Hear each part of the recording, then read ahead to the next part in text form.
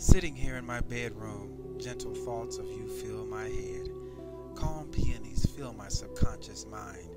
Similes, no, realities of the beauty I would have left behind had it not been for God. Invasions of roses, the tropical scent of love poses a threat to the enemy's plan. No woman as beautiful as you should be with this man.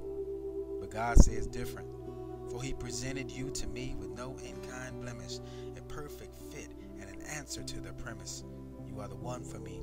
You are destined to be the other part of my unit, the perfect fit, truly legit. We were meant to stand as one as we love each other. The sun rises and falls on your beauty. I search no longer for another, for the Lamb of God has seen fit to bless me with his most elegant creature on this earth. He shows me in you the best me, no rest for me, but lest he show me what my mission is. For us, it is useless to resist thee.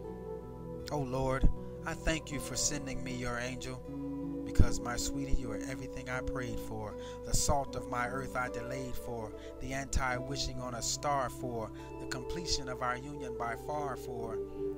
No woman can do for me what you do. No woman can seal it for me or renew my spirit the way you do.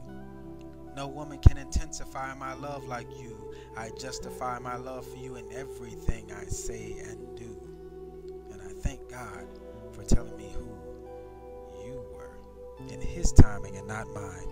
And I thank God for allowing me to love the most incredible woman of my time.